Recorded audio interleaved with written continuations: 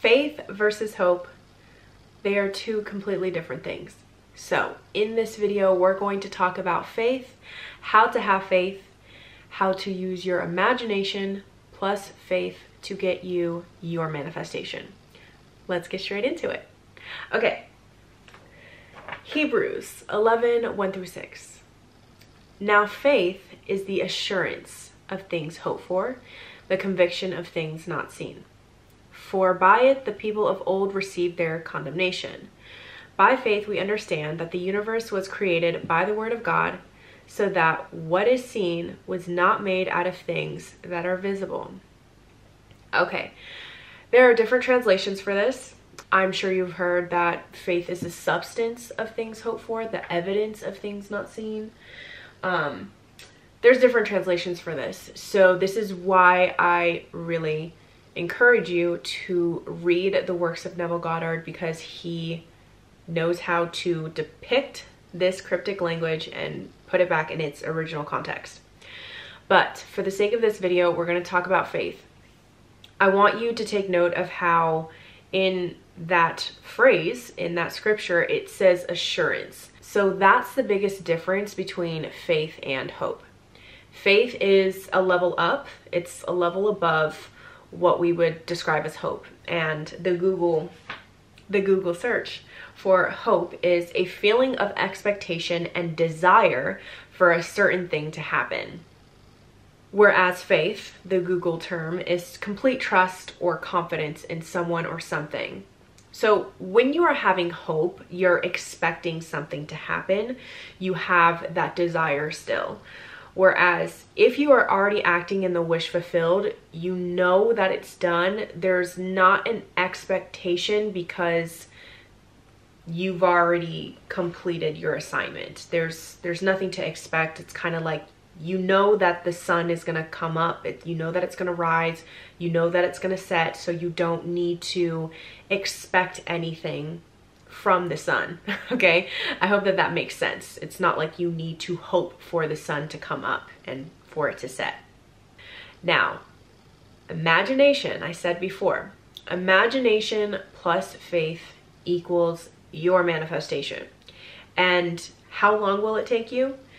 It'll take you the degree of naturalness that it takes for you to have faith in whatever it is, whatever that thing is that you're wanting to manifest. To the degree of naturalness that you have faith in the manifestation is how quickly it will come to you. So let's say, for example, I'm wanting a new job. I drop down into my feeling state. I see where I'm at. I value myself and my abilities, my capabilities, my worthiness, my deservingness.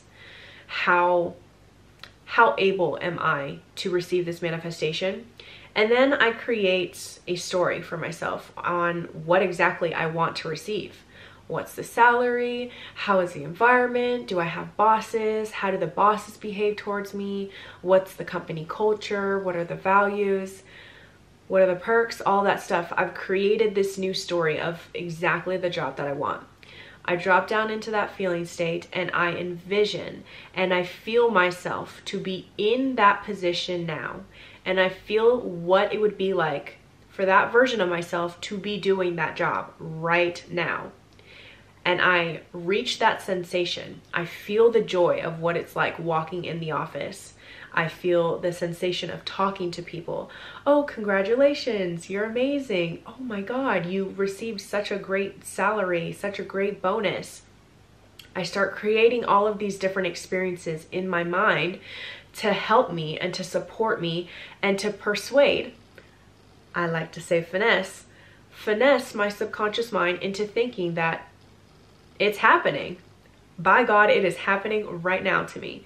And then once I get out of that imaginal state into that feeling state and I've done all that I can do, all the internal work, then I completely drop it.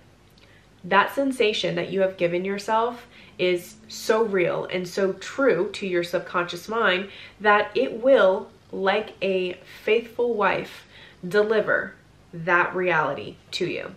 and you don't have to do much to get it.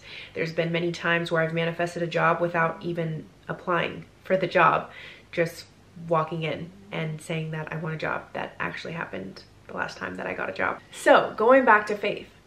Faith is this knowing. It's much stronger than hope. Take, for example, this rock. I know that I'm holding this rock. I don't need to believe in it or expect to hold the rock. I don't need to desire to hold the rock because I'm holding the rock. I know that I'm holding the rock. It's a crystal. It's a crystal. It's, what is this? It's the one for creativity. Somebody tell me, I got this in Sedona. Somebody tell me what this crystal is.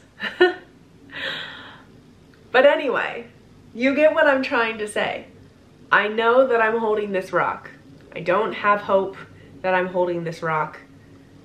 I have faith. I have complete trust that I am holding this rock, this beautiful crystal. This is how you prove yourself to be the operant power. Imagination plus faith. So to get to this space where you have faith and you have complete trust is through practice, through getting yourself to believe and actually see out in your reality how you have been supported in whatever topic that you're wanting to change.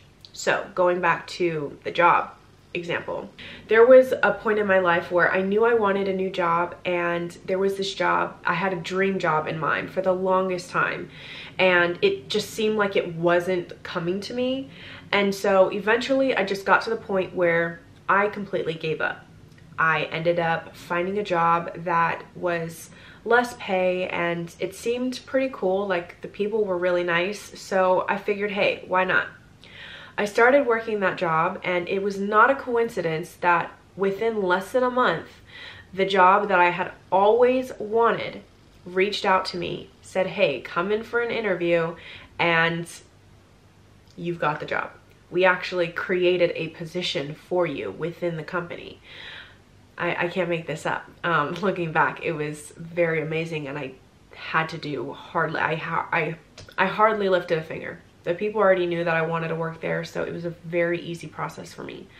But when I gave up, when I decided that, hey, I'm gonna be fine either way, let me give it my all, let me work as if I'm working my dream job, show up to the best of my ability, do the work that needs to be done, complete the task, and do things with that childlike attitude, that's when the manifestation, that's when the dream job came flooding my way. And this isn't a coincidence. This is what happens in most cases when people become satisfied in their reality and have peace or acceptance. That doesn't mean that you're not going to get what you want. It just means that you're in alignment with what you want. You're closer to your manifestation more than ever before. There's no longer this longing, this desire, this need to be somewhere. You don't feel like you need to get somewhere. That's when things come to you. When you don't feel like anything is missing. Like you don't feel that you're incomplete. I'm whole and complete. There's actually everything going right in my life. And here are these things. So I made peace with my circumstance. Then I started behaving as the person that was in the dream job now. Started evoking that feeling, and my dream job just floated into my experience. I hope that this makes sense. Faith is the assurance of things hoped for. It's the level above, and it will get you your manifestation. Imagination plus faith equals your manifestation. You've got this. I'll see you guys in the next one. I love you guys so much, and I'll talk to you later. Bye.